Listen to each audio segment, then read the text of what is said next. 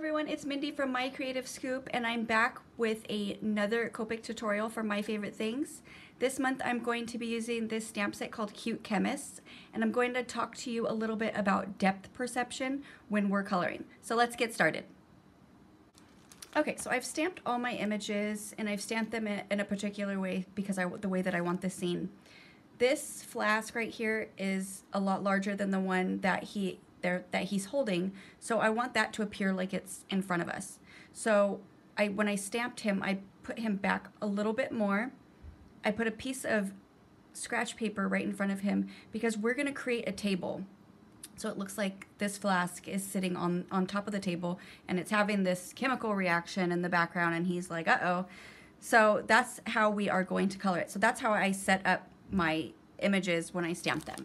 So anytime you have a stamp set that has an image in the front, like that could appear a little bit farther away with the same type of images that are just a little bit bigger, this is such a great way that you can achieve that depth perception with you know, making something appear closer. You could do the same thing with trees, or there's a gazillion different stamp sets that you can do this with. So this is always just a really fun way to create different scenes, so that way your cards come out a little bit different each time. Okay, so the first thing we're going to do is color the skin tones. So I'm going to make him have a little bit of rosy cheeks. So I'm going to start with my R32 and R30. And I want you to just to kind of forget that he has glasses on. So just directly underneath his eyes, we're going to make these little round dots for some rosy cheeks. Then we're going to take the R30, and I'm just going to go directly over that R32, pulling out that color a little bit.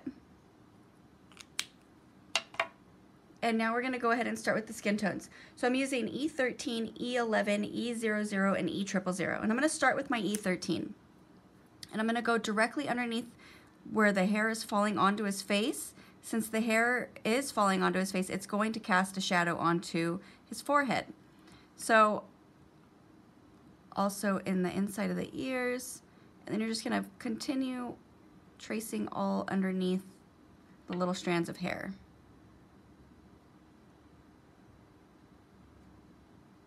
And I'm also going to come down the sides of the cheeks just a little bit.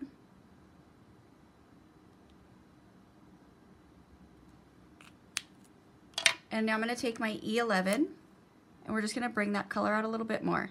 So I'm going to pull that color, the E13, out with my E11.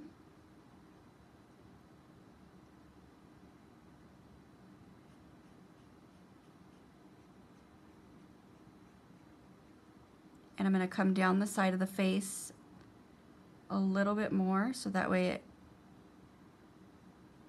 it starts to fade going down.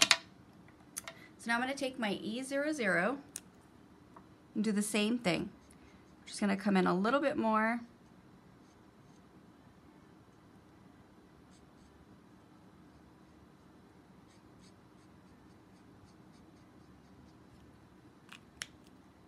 And now with my E000, same thing, but this time we're going to go ahead and fill in the rest of the face.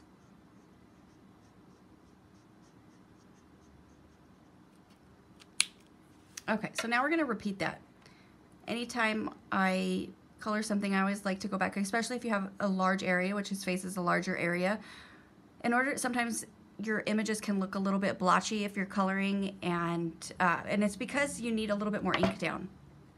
So I'm going to go ahead and start, and we're going to just repeat that whole process again. So with your E13, go back into the shadowed areas.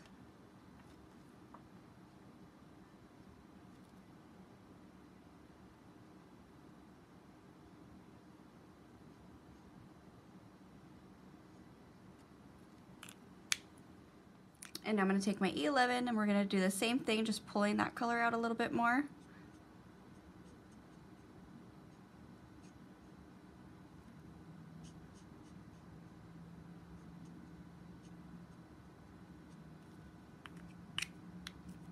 And then again with our E00.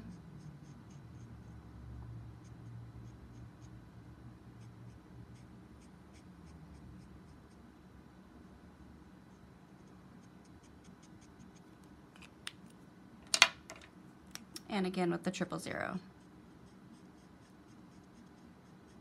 Make sure you get all the ears fully filled in.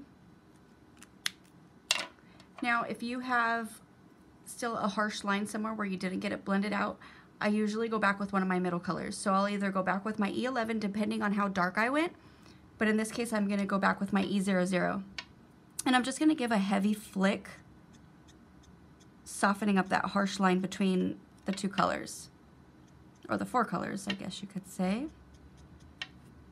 So I'm just really putting my marker down and giving a heavy flick.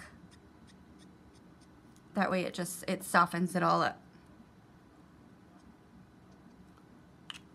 Okay, so now we're going to go ahead and color just a little bit of his hands before we get the next color combination out. So get out your E13, and right where he's gripping, right at the tips of the fingers, I'm just going to add a little bit of color. Such a small little area.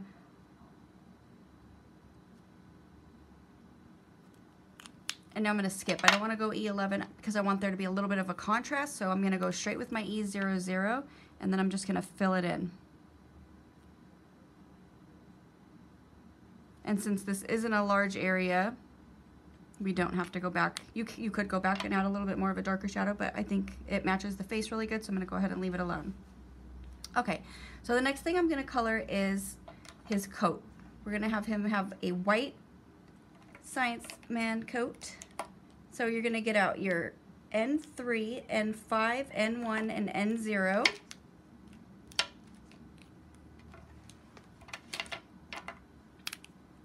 I'm going to start with my N3.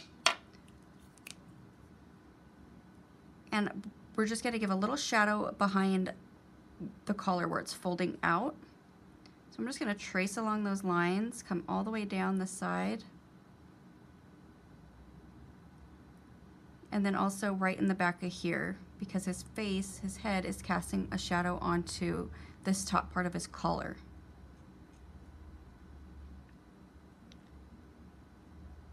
And then where he's holding the flask, that's going to go ahead and cast a shadow onto his coat. So we're just going to give it a little bit of a shadow at the top and on the bottom, and all underneath his arm over here,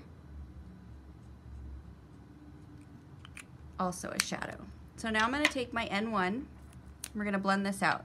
Now the trick to coloring something white is leaving a white space. So we're just adding enough color to blur out that harsh line between each of the colors that we're laying down. And we'll really flick that going out with our N0 in just a second. But you want to make sure you're leaving a white space. So now with my N0, I'm going to give that heavy flick. And I've left that whole top part white. I didn't color any of it in. The side's a little bit trickier since there's a lot of shadows going on.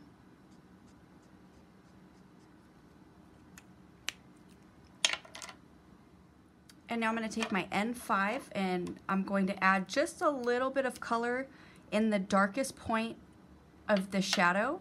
All I'm going to do is literally trace the outline of the image. And that's going to give it a little, I call it a make it pop. So right back here where I want that shadow to really stand out, I'm just going to give it a little trace just along the outline, just to make it stand out that much more. So just a tiny bit, and you could really see just adding that little bit of color really makes the collar look like it's going back and wrapped around his neck.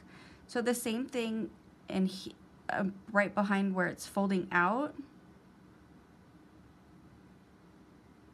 And right over here.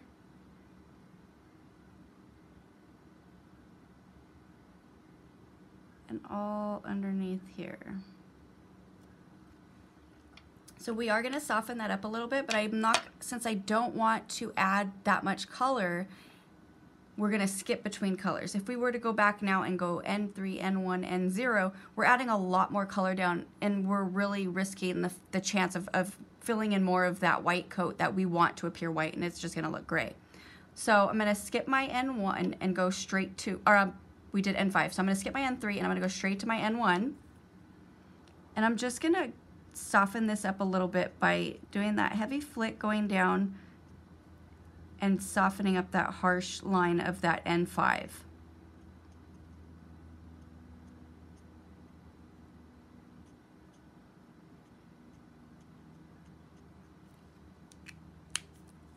All right, so now we're gonna go ahead and color his shirt. And for that, I'm going to be using B97, B95, B93, and B91. So we're gonna start with our B97, and it's gonna be darkest right on the inside part of his shirt, closest to the jacket, because we want the jacket to look like it's coming out a little bit above the shirt, so it would be casting a shadow onto his shirt. So I'm just gonna trace those going down. And now with my B95, I'm just gonna come right down along the side of that B97. I'm gonna go over it a couple of times so that way it kind of erases that line, blending the colors together. Now we're gonna take the B93 and do the exact same thing.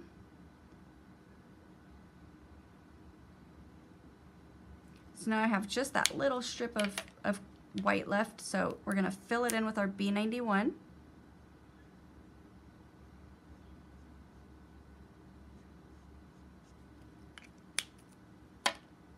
And now let's go ahead and deepen that shadow a little bit more. Let's go take back that N5 and just go right along where we added that B97, just to define that shadow a little bit more.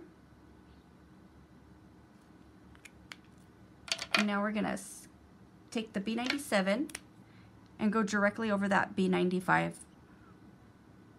We don't want it to be gray, we want it to be a darker version of the blue.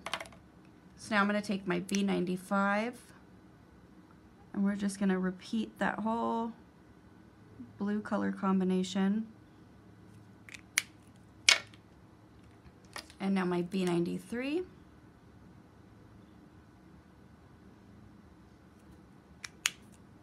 And then again with my B91. I'm going to go ahead and take my B91 and just fill in the collar. That way it appears just a little lighter. Now his pants, we're going to do the pants in just a second. We're going to go ahead and create the table. But before we do that, let's go ahead and finish his hair. So I'm going to make his hair black. So we're going to need N9, N7, and N5, and N3.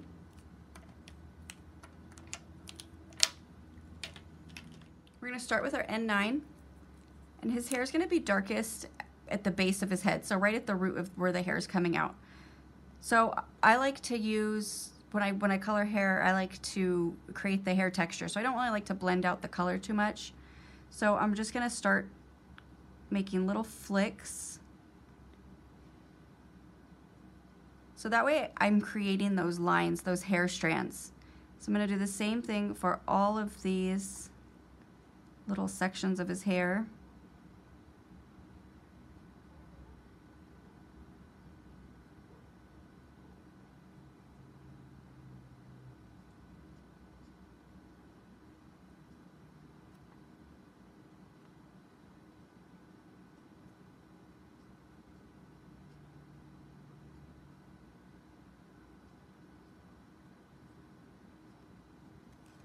Okay, so now let's go ahead and take that N7 and we're going to do the same thing, just making it really streaky, still leaving some white areas. We want those lines to be in between one another. We want to see all those different colors of streaks, because the lighter we go, those are going to create natural highlights and really give us that hair texture. And now I'm going to go ahead and skip my N5 for now. We're going to take the N3 and I'm just going to go directly over each of those little hair sections. Now I'm not going over it to where I'm blending out the colors that we just added, but I am going over it enough so that there is no more white.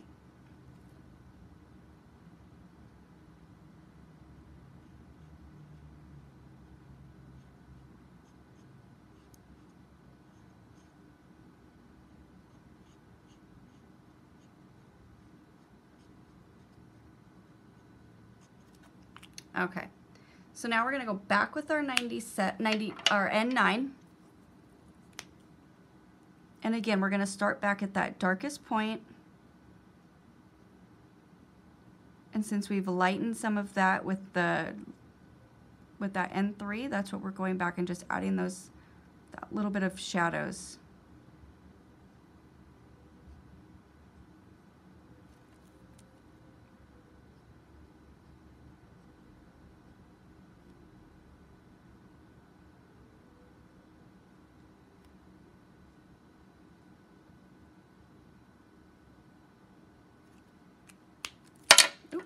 And now I'm gonna skip N7 because it's still really gray, but I don't want to add too much dark because then we're gonna lose that hair texture, all those lines that we created. So you're gonna take your N5 and very lightly, I'm gonna try to just make a couple of little streaky lines where there's a gray spot. So I'm not filling it in, I'm not coloring it in, I just want to add some more texture. So I'm just gonna make a couple of little flicks of the N5.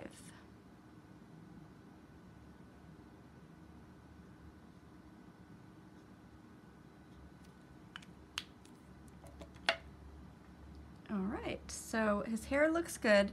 He's got some natural looking highlights in there. I'm gonna take my N3 really quick because this looks really, really white, and I'm just gonna give it an extra little coat there. Okay, so now we're gonna go ahead and create the table. Okay, so we're gonna go ahead and create a wooden tabletop, and I'm using the W's because I wanted it to be a little bit lighter. I didn't want to use a brown, but I did want to use a brown base. So since the W's are a warm gray, we're gonna get that same kind of vintage dark, lighter wood. So we're gonna start with our N3. And what we're gonna do, and you could use a ruler if you'd like, I just kind of eyeball it. But we wanna create a line all the way down all along the bottom of where we've left off from the stamped image, where we put that scratch paper.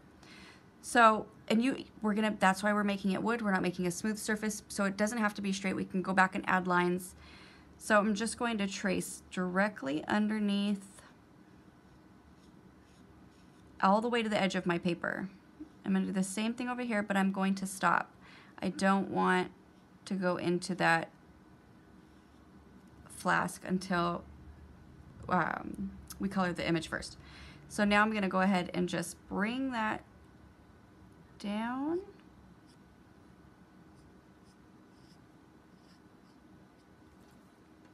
Okay, so now you can kind of see it a little bit better. You can see that he's behind something. This is in front of him, so it makes a little bit more sense, not just a floating flask with half of him is chopped off. So now I'm going to go ahead and take the W3 and we're just going to make some lines to resemble wood.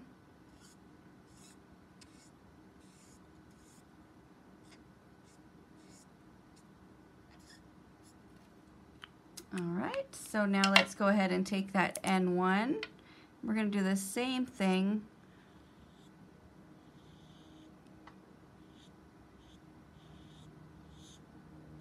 I like to go over what I just colored just because it softens it up, and that way when I'm dragging this color out, I'm pulling some of that the W3 out along with it, so it blends and fades in. It will look more like natural wood. And then of course I go back through and add a couple of extra lines of the W1.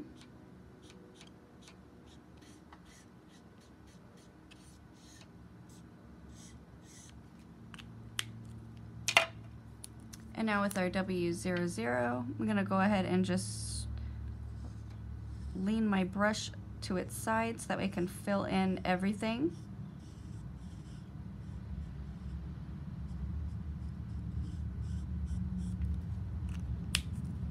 All right, so now let's get out that W5. We're going to make the lines a little bit darker.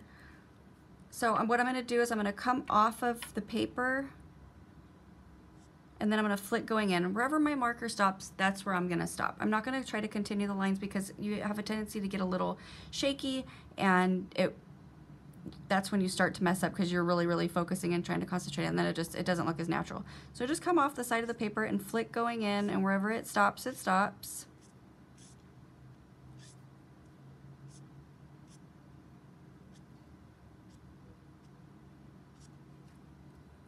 Now I went a little thicker, so now I'm going to go ahead and I'm going to make them, a couple of them, a little thinner.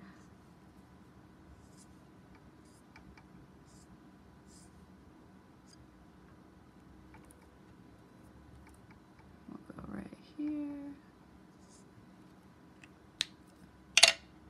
So now we're going to take our W3 and we're going to go ahead and just go directly over, pulling some of that N5 or W5 out.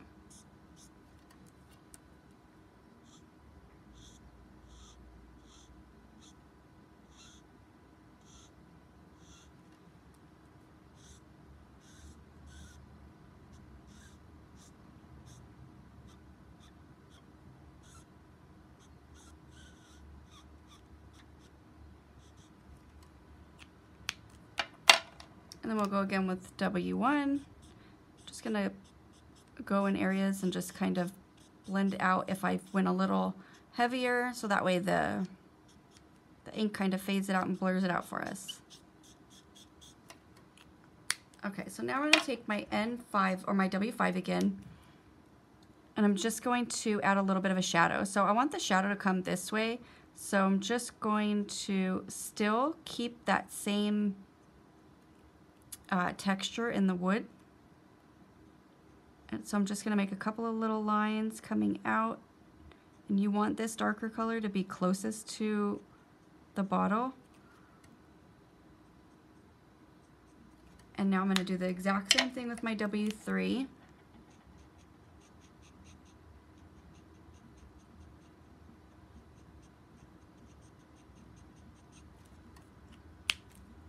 And then my W1.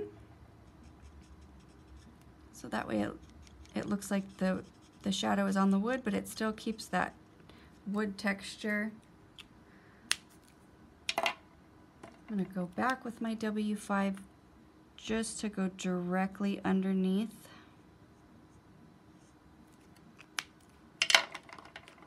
Then I'll blend it out with W3 a little. All right, there we have it. So now let's go ahead and we're going to color his pants. So we're going to get out the same color that we used for his hair. So the ends, since it's just such a small little area, we're just going to use the N5, the N9, and the N7. I'm going to start with my N9. And right underneath his shirt and on the sides of his coat. And then I'm going to take my N7, come in a little bit more. And then my N5, just fill the rest in. I'll go back with my N5 just to give it a little bit better blend up at the top there. Okay, so now let's go ahead and color all of the little science flasks, and let me get the colors together. Okay, so I'm going to be using, for this one up here that's having the little explosion, we're going to mix two colors together in that flask. So let's get out the BV04, BV02, BV00, and BV000. And then we're also going to be using the same colors that I used for his cheeks, so the R30 and R32. So we're going to start with that BV04. And I'm going to come down along the edges here on both sides because I want it to look like it's mixing together. So this color is going to be all along the bottom, and then the other one's going to be coming in towards the top.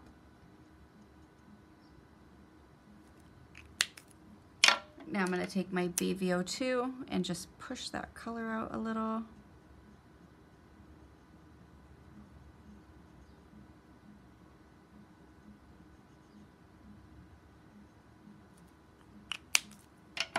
And then the BV00.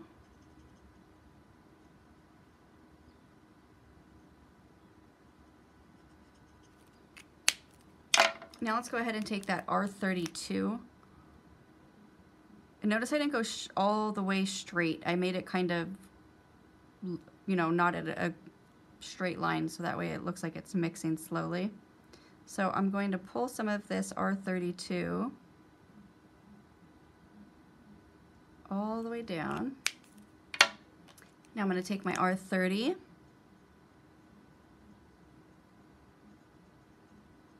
and let's go ahead and fill in the rest of that white area.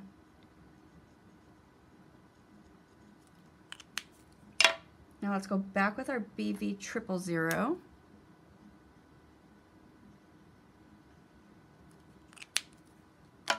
And let's go back with our BV 00.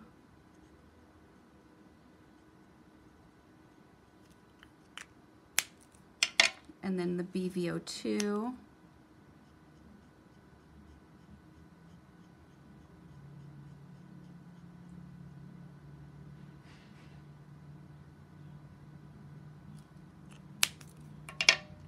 And let's go back with our R32.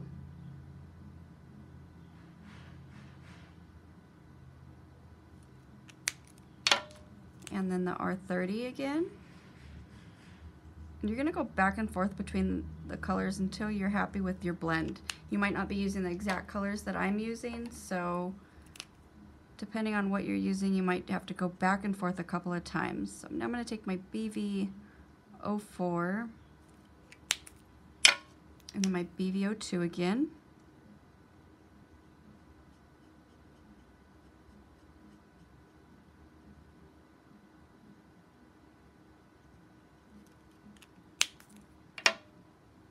And then let's take that BV04 and right at the bottom of each of these little bubbles, let's make a little, almost like a little U. And then let's go ahead and take that R32 and fill it in, kind of mixing in that BV04.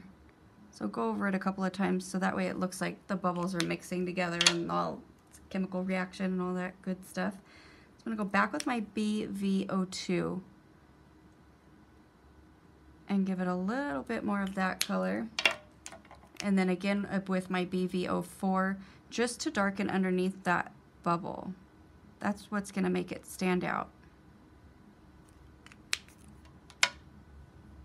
Okay. So now let's go ahead and give a little bit of color to the glass. So I'm going to use BG 000 and B00. I'm going to start with my B00 and just outline around on the sides. And then I'm going to take my BG 000 and do a heavy flick. That way I still have that little bit of white so it looks see-through. And you know what, since we have those colors out, let's go ahead and do that for these ones as well. So take your B00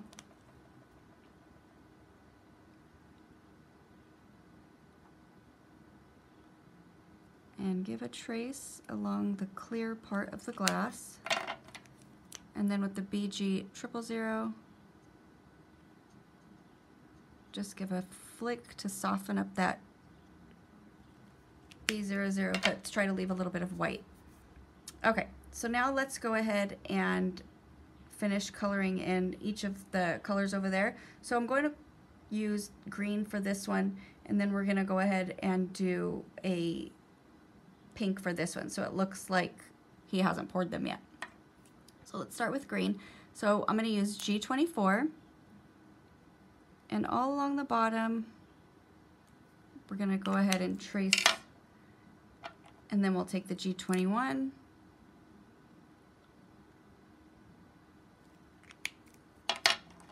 and then my G20,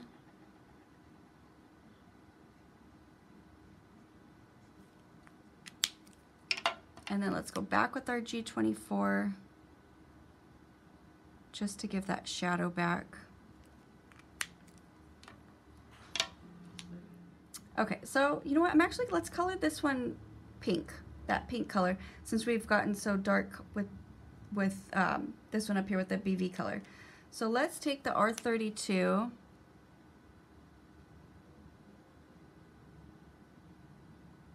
and and just trace along the bottom. And then let's take that R30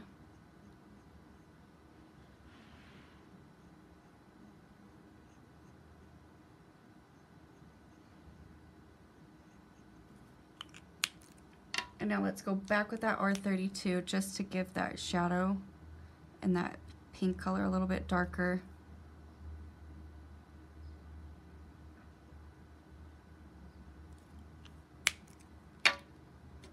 And then one more time with that R30. And then we'll take the R32 and just fill in those little bubbles. And then we'll do the same thing with the bubbles over here for the green one. Just take your G24 and fill those in. And we're gonna add some details with a white gel pen in just a few minutes. But let's go ahead and color this little poof of smoke. So let's use our N. So N1, N0, N3, and a little bit of N5. And we're actually, let's go ahead and add a little bit of that BV000 and a little bit of R30. We'll add those in there somehow. So let's take that N3 and right where each of these little lines are creating that puffy look, we're just gonna pull the color down a little bit more. I'm actually gonna go, so along these bottom ones down here, we're gonna go ahead and add a little bit more of a shadow. So now let's take our N1 and we're just gonna pull those lines in.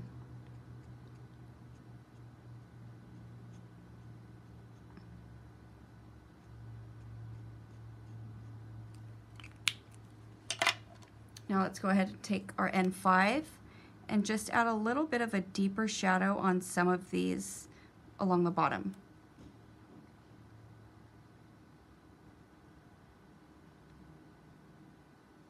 And we'll go a little bit up here too. And now let's go ahead and skip the N3, go to N1, and go back and just soften up those lines a little bit more of the N5.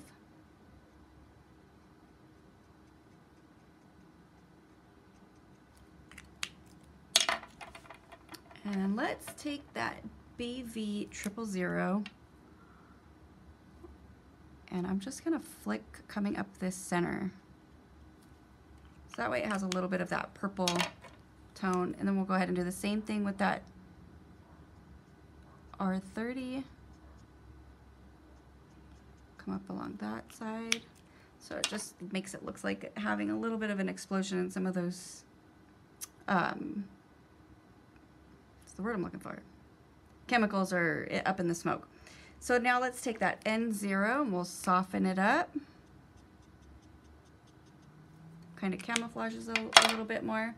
And there you have it. So I hope you enjoyed coloring this scene with me. Super fun. A lot of fun techniques and, you know, different ways that you can color with doing that whole depth perception. I will see you again next month. Have a great day.